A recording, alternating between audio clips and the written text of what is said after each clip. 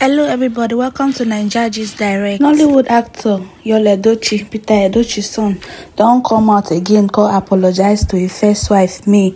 You recall say Yul Edochie go impregnate another actress, Judy Austin, where she don't give birth to baby for him.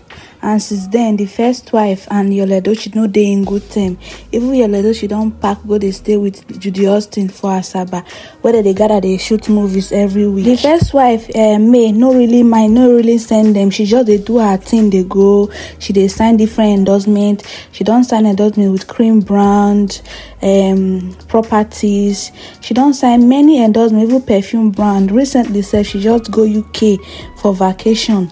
We don't see her. They go different occasions. They promote those brands where she they work with. She no even send whether Yul Edochie they exist again.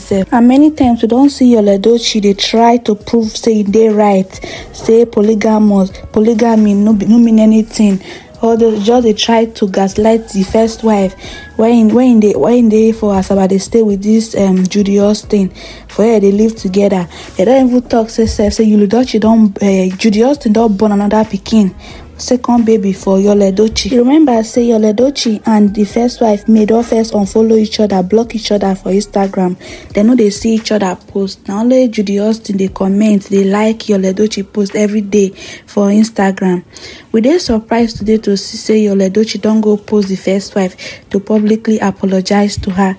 Make I read and make it. The thing when Yul Edochie post for Instagram just now be say to my dear wife Queen May Yul Edochie, I acknowledge that I hurt you deeply and I have apologized to you countless times.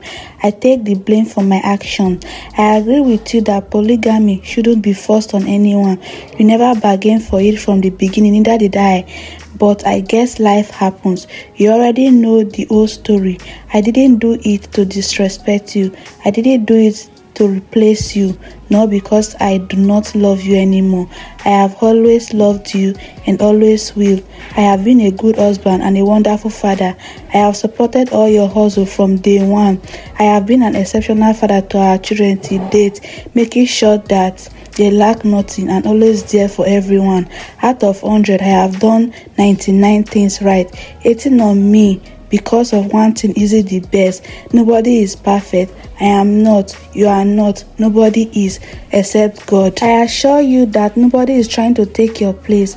I have apologized to you countless times sincerely from my heart. I am sorry.